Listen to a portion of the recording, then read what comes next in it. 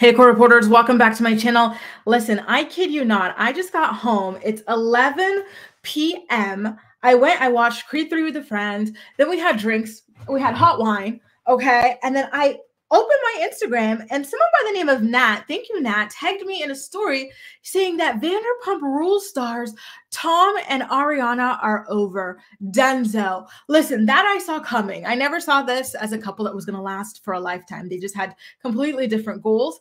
But it turns out that they're done because he had a mistress named Raquel Leviss. Raquel, who obviously stars on Vanderpump Rules with them. I am floored. I am stunned. I am shaking. I am quaking. I can't believe this. Raquel is the one who broke up Tom and Ariana. Wow.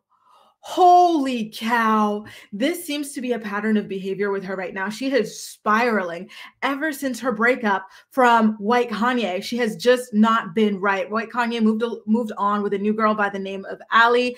And this is basically Ariana ever since. She has just, this is just Raquel ever since. She has just been on a spiral, just not sure what to do with herself. She first started flirting with Katie Maloney's ex-husband, Tom Schwartz, and now she's moved on to his best friend, Tom Sandoval. But in between that, she also got with Garcelle Beauvais' son, Oliver, who was a married man at the time. And now here she is with the third man.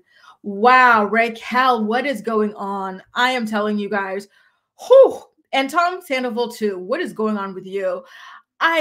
Let's get into the story and then we'll get into my opinions a little bit later, okay? So the tea is saying that Ariana found out about the alleged cheating in the last couple of days and ended things with Tom shortly thereafter. We're told producers got word of what went down and made the decision to fire up the cameras with the entire cast to document the fallout in the coming days. And they're hoping to get this footage in the season that's currently airing. Season 10 of Vanderpump Rules, you guys.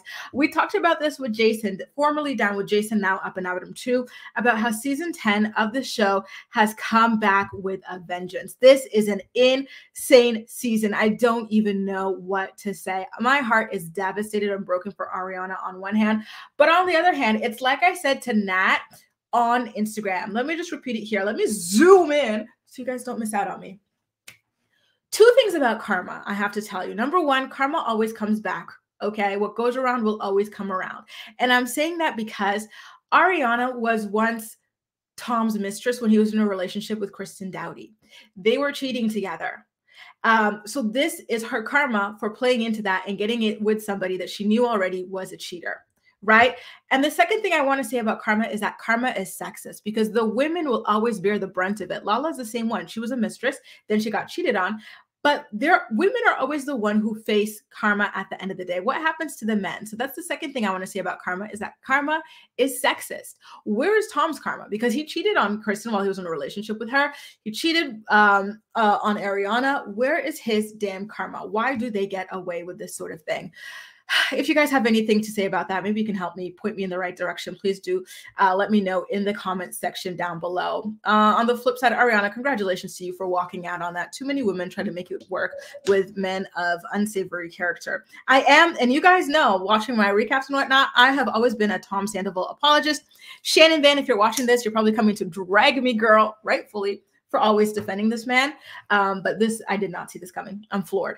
What's interesting, Ariana was with Tom as recently as Wednesday to celebrate the release of his new single and watch him perform with his band. But the two have been on the outs for a while, reportedly. Well, that's not surprising because in the trailers, in the previews for this show, we saw like hints of trouble in paradise. So that is definitely not something that surprises me. What surprises me is that Raquel would be the one to get in the middle of this relationship. Raquel's excuse for getting with Tom Schwartz, despite Katie being uncomfortable with it, was that she was not super close with Katie. But what's your excuse this time, Raquel? Because you were allegedly super close with Ariana.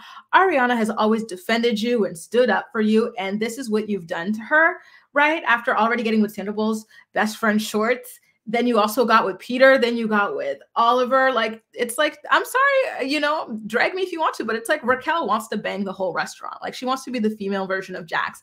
Jax used to be the one banging the whole restaurant, but apparently Raquel is coming for that title.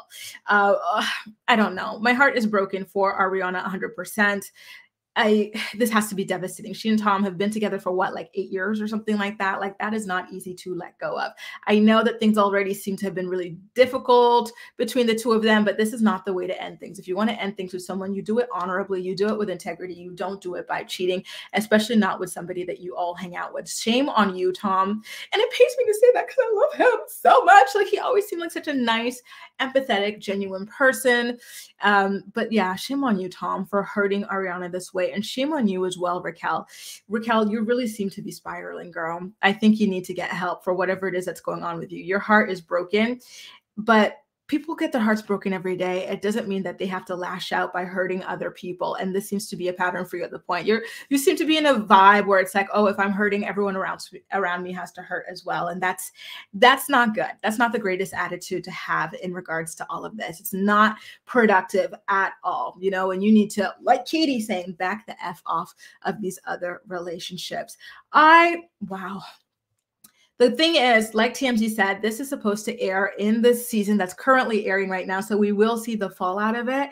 We're going to see the tears, the fresh tears. We're going to see the fresh anger.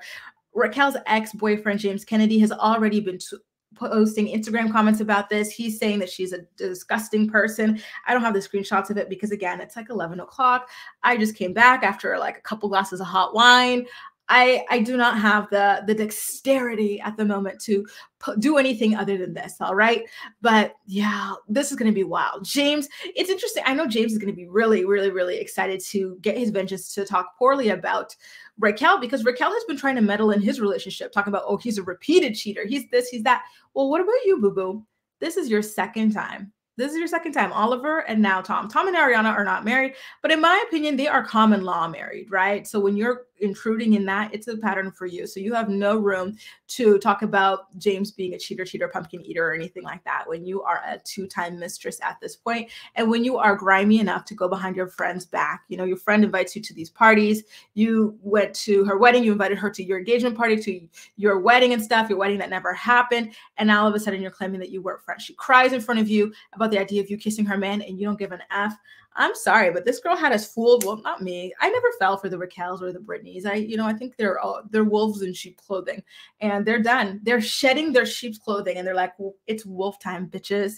And that's exactly what it is. I don't know if she's trying to secure another season on Vanderpump Rules, or if this is just who she is. I don't know. I think that this is who she is, though. That's going to be my best guess. Listen, guys, I have nothing else to say. This just popped up on my Instagram, okay? I have not prepared. I just was like, listen, before you fall asleep here, because I am tired, just fire this up, shoot the video, and then listen to the comments, because that is the juicy part. I'm really excited to hear what you have to say about all of this. I will say, though, that I listened to the podcast episode of Watch What Happens Live, where Raquel and Sheena were on the show the other day, and Raquel did say, when Andy asked who was the hotter, Tom, Schwartz, or Sandoval, she said that it was Sandoval. So this does not surprise me that she would go for him, but it does surprise me that she would go for him like in the midst of his relationship with Ariana and to hurt Ariana like that. And it does surprise me also that Tom would hurt Ariana in this way, more importantly, right? Shame on both of them. Honestly, at the end of the day, I'm disgusted. I really don't like this type of behavior, but we'll see how it all plays out this season as it continues to air on Vanderpump Rules. If you don't already, make sure to watch my weekly live recaps. They go down every Thursday at 11 a.m. Eastern Standard Time.